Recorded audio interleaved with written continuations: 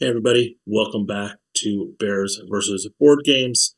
I'm Chris, and it's been a while since we've seen each other, but I have a new unboxing video for you. Today we have Steam Up, A Feast of Dim Sum by Pauline, Murray Wong, and Haymen Lee, and published by Hot Banana Games. This is the deluxe edition. It just came in yesterday, and it's still in the lovely shrink wrap. So let's get to it. Got a little knife.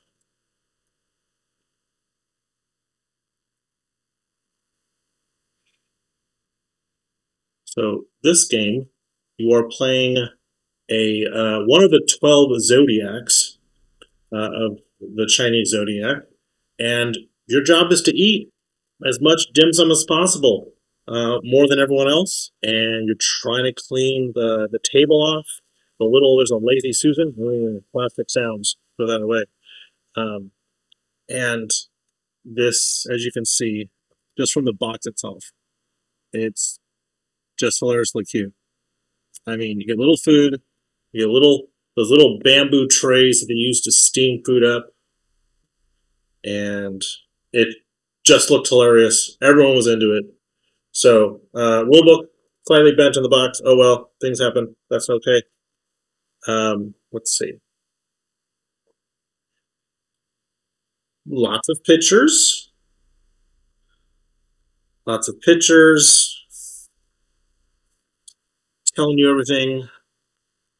It's a good old setup page with lots of direction, and looks like different types of cards, which zones you can purchase steamers from, all kind of fun stuff. It is 15 pages, not bad. We have the scoreboard there.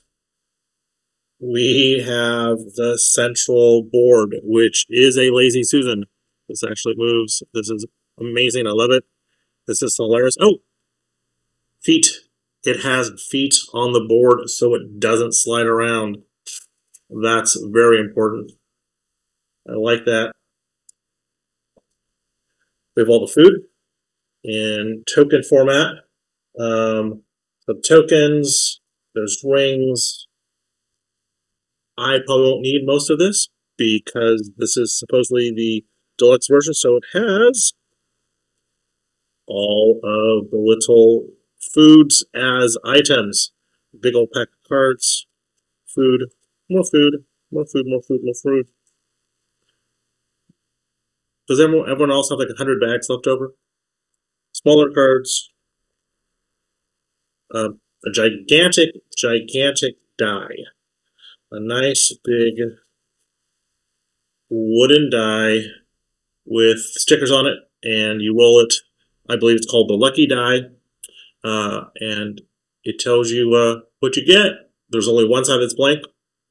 Every other side has a food type on it. And of course, it came with a silicone in it to absorb moisture.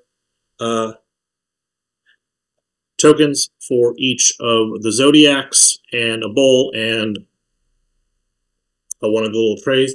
Once again, I probably won't need these because I do have the little wooden meeples.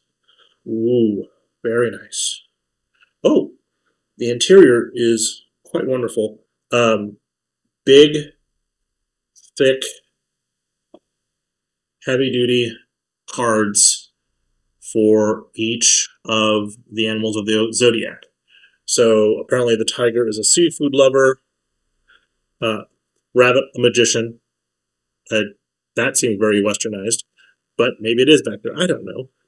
Silver spoon dragon. The rooster is an angry customer. Monkey naughty kid. That's appropriate. The rat is a gambler. I'm a rat, according to the Chinese zodiac.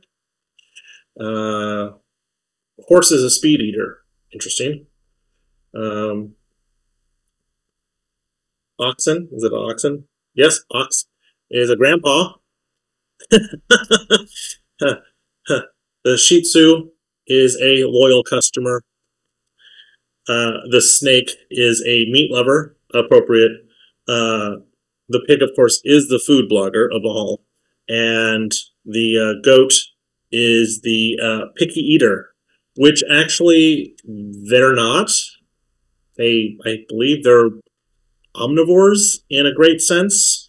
I'm sure they're more herbivore than carny, but I believe they're kind of omnivores. Nice and heavy, nice and thick, and they all have their own unique little abilities. Every card is different, all kinds of things. Is over there. I'll see if I can get that back on. Probably will try. Little divider, because these are the little dim sum holders. Just like the bamboo trays you would get at a restaurant, these are completely adorable. And they just stack up. There's lots of them. Let's see. 4x3 is 12, plus another 6, so 18 altogether. And these just fill up with the goodies, and you just try to eat as many as you can, spinning around as we go. But this is a nice treat. This is quite beautiful. Just inside art. I mean, this is just cool that they do that. Something you only get to see when you take everything out of the box. That's quite beautiful. In some ways, you probably could take it out and extend it out and, I don't know, frame it maybe. But that's just a lovely treat that they did for this box. Good old bag to put all of the goodies in. And we have... Oh, they're squishy. They're squishy. That's very squishy. This looks like a seaweed roll or a... what is this? Let's get the rules. What are the rules? What are the green ones? Sticky rice. So the little tiny green one's very sticky. It's sticky rice. These are the cutest little dumplings. I'll get close-ups of these so you can enjoy them. These are cute little shrimp dumplings, little pink ones. These are adorable. Yeah, they're all little squishy things. Little, I thought they were going to be wood, but no, they're not wood. I just didn't make them think they were going to be the feeling. These are BBQ meat buns. And we got a phoenix claw, which is braised chicken feet in black bean sauce. Gelatinous and tender, a dish that most people either love or hate. Chicken feet. Little tiny chicken feet. What else we got? What is this? Meat dumpling. Cute. Very cute. And the nice thing is, they actually give you the Chinese way of saying those things. Like a barbecue meat bun would be char siu biao.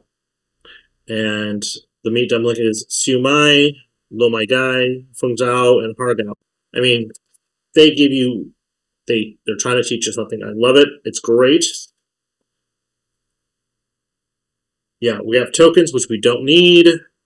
18 steamers. Oh, that big old bowl was a first player marker. I'm surprised they didn't come out with, oh, speaking of, there it is. So instead of the token, nice wood token for the first player. It's a nice wood token. A bowl of dipping sauce. And a steamer counter.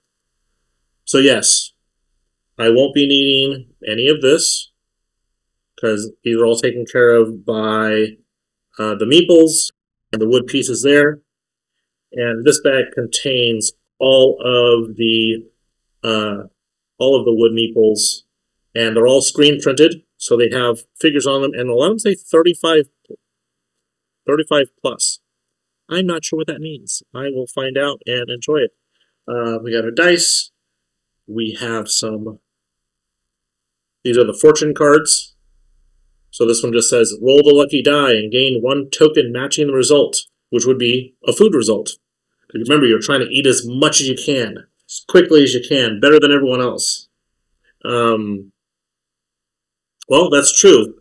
It talks about peeking through the steamer slats. Yes, you can totally see through it. So yeah, as the food is sitting there, you could attempt to see what is below it. So all of these steamers will be filled with various foodstuffs as you're trying to go through it. This right here, I won't need, I don't think I will need any of this except the 2 gigantic food rings, which indicate what's available. And what are these tokens? Feast zone markers. They're feast zone markers. They're these square pieces. Those don't exist anywhere else. So if you do get the deluxe edition, you won't need most of this, but it's nice to have, especially if a friend of yours gets the same game, or if someone's missing pieces, you can pass these on. So most of this will stay in the box, never coming undone. But then again, I keep those things, put them back in anyway. We have some cards in a lovely bag.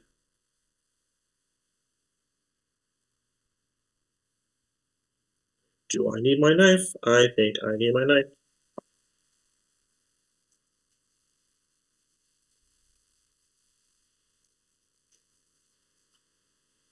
So we have how to play cards that help. These are essential. Every game should have these, even if it's just the simplest rules you can get. Every game should have just some simple things that everyone. When we play games, oh my goodness, sometimes it takes us 1 to 2 runs through before we get it right at all. It's embarrassing. It's like, hey, guess what we messed up last game? Tons of cards with all kinds of events on them, rolling the dice, taking things, moving steamers around to reveal other steamers, all kinds of things. And they're so simplistic. They're so simplistic. You know, they're not inundated with tons of art, and that's good. You know, a lot of things from this part of the world, the way they do simplicity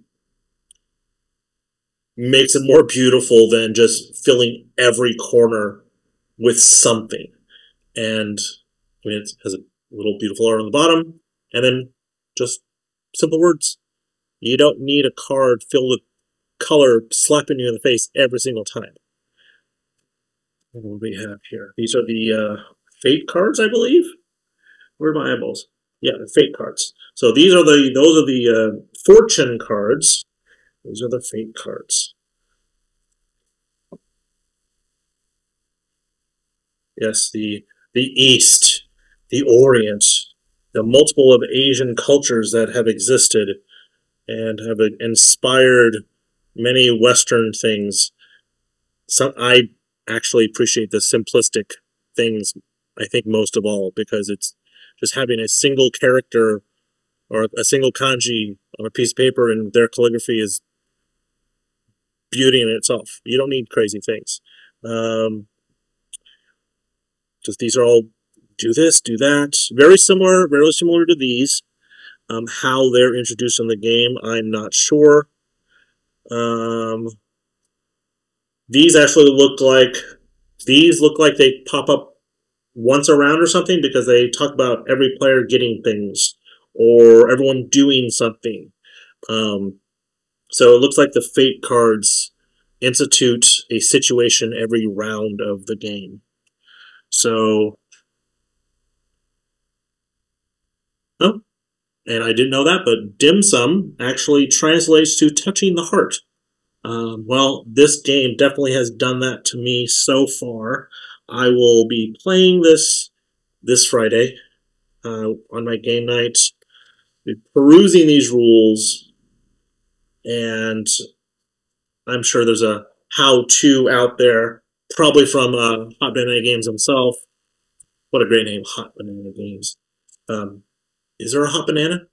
Have we made one? Is that such a thing?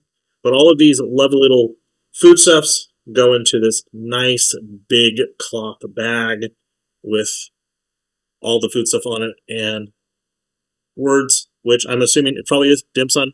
Um, but that's steamed up. It's a lot of things, a lot of wonderful things. These are just the cutest. This is just a cute game. Um, I think it's going to be lots of fun. It's what's the age range on this? What do they put it at? 8. Yes, definitely for kids, especially with the squishy bits. These squishy bits are great, and these. The only thing they should have offered were chopsticks, because instead of taking them with your hand, you should take them with chopsticks. That should have been an add-on, and if it was and I missed it, I'm annoyed. But I think this game would be perfect to play with chopsticks as you reach for it, grabbing the items that you're needing. That would be adding to the cuteness. So this is a really cute game.